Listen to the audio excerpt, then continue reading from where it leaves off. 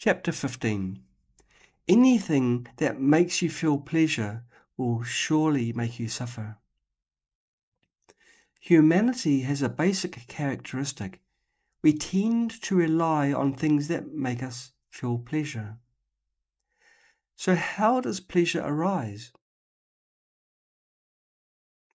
In the human brain, there's a neurotransmitter called dopamine, which is a chemical that helps cells send signals. When individuals experience external stimuli and their latent attachment, desire, greed, and avarice are satisfied, dopamine will be released in large amounts. For example, a hug, a compliment, or a daydream can trigger an increase in dopamine levels. When the external stimuli are strong enough to satisfy a person's desires and temporarily alleviate the hidden suffering of not getting what one wants, they experience a sense of relaxation and relief in their senses, which is pleasure. Arvid Carlson's discovery of dopamine as a neurotransmitter in the brain earned him the Nobel Prize in Physiology of Medicine in 2000. Dopamine is associated with various addictions. Excessive dopamine release can cause damage to the brain, heart, and blood vessels. The shallow experiences of pleasure include jokes, delicious food, teasing, praise, rubbernecking, or even fear. Moderate experiences include smoking, gaming, or undergoing cosmetic surgery. Deeper experiences include sexual activities, excessive gambling, or drug use, commonly referred to as sex, gambling, and drugs. Comparing these three, if sex increases dopamine levels by 100%, cocaine elevates dopamine by 350%, and methamphetamine leads to nearly 1,200% increase. Thus, it's very hard to quit drugs. The world is becoming increasingly open and unrestrained. People are constantly seeking various pleasurable experiences on the internet, such as dating, entertainment, gaming, gossip, and secrets.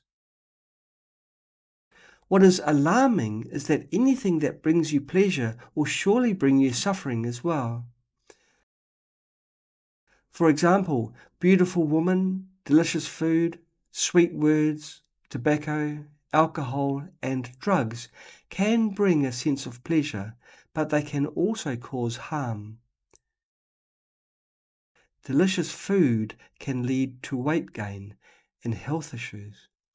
Sweet words can make people lose themselves and disconnect from reality. Beautiful women can trigger desire and make people lose their minds, not to mention the side effects of tobacco, alcohol, and drugs. This is also mentioned in the Tao Te Ching, the 5 colours blind eyes, the 5 sounds deafen ears. Even more terrifying is that when dopamine is often overproduced, the threshold for experiencing pleasure will be surpassed, leading to desensitization to pleasure. As the threshold keeps rising, if a person wants to continuously experience pleasure, they must constantly intensify the level of stimuli. They need to be stimulated more continuously and intensely to continue experiencing pleasure.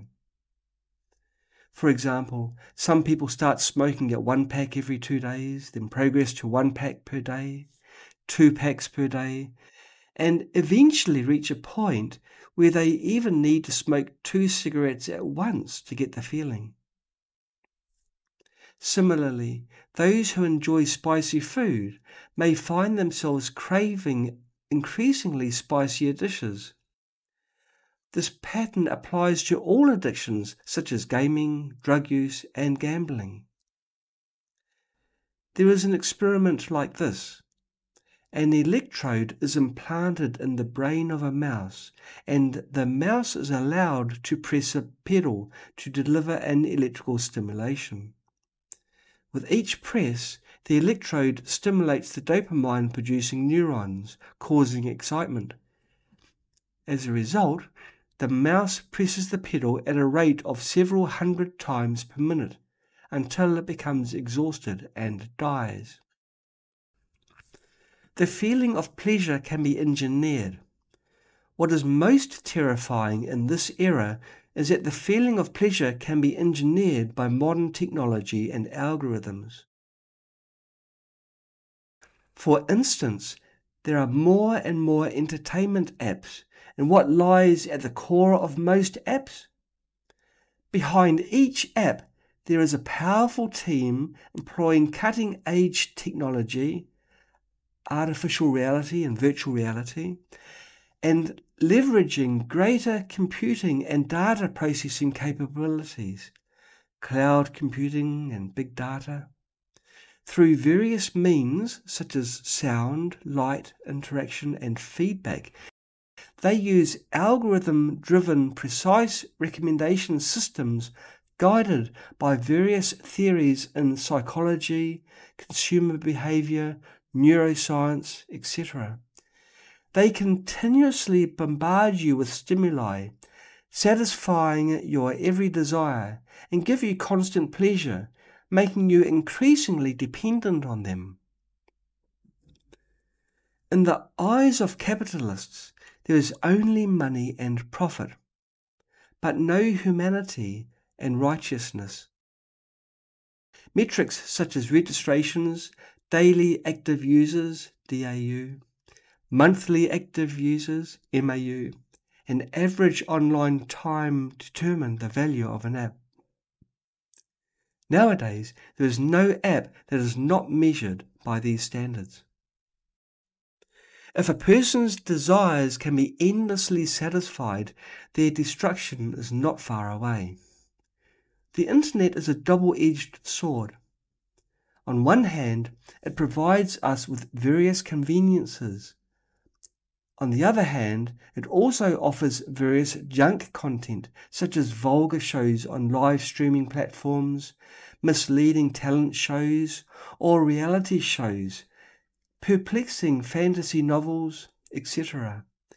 The logic behind them is based on endlessly satisfying human desires. Never before has anything been able to comprehend human nature as thoroughly as the internet. The foreword of Amusing Ourselves to Death says, "Those who would give us so much that we would be reduced to passivity and egoism, the truth would be drowned in a sea of irrelevance. We would become a trivial culture, preoccupied with some equivalent of the feelies, the orgy-porgy, and the centrifugal bumble puppy."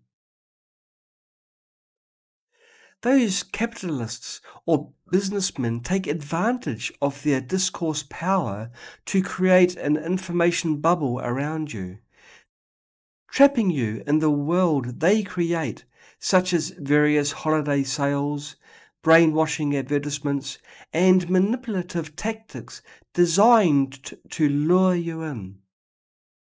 In this era of free information dissemination, all kinds of vulgar information permeate every corner, such as belligerence, idolizing celebrities, stock trading, gossip, violence, rubbernecking, and abuse, all triggering and fulfilling various dark aspects of human nature and desires.